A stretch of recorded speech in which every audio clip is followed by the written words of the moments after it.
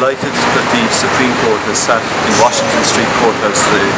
It's the first occasion since the four courts reopened in 1931 that the Supreme Court has sat outside Dublin, and it's an honour for Cork that the Supreme Court chose Cork as its location.